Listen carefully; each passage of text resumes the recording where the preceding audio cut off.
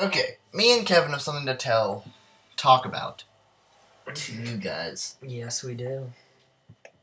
Mr. Ebert from Ebert and Roper, he's a movie critic, if you didn't know. He reviews movies and gives them 1 out of 5 stars, 1 to 5. He gave the new comic book movie, Kick-Ass, 1 star.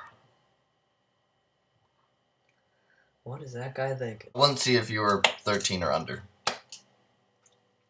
I would.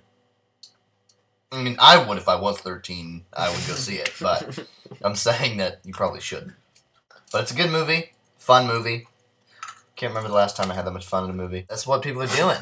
They're buying tickets for the losers and then going to see Kick-Ass and giving Kick-Ass no money. How much is Red Mist, Kevin? Or McLovin, or Christopher Mintz-Plasse, which is his real name? Well, that's all. And, yeah, just go see Kick-Ass. It's a good movie.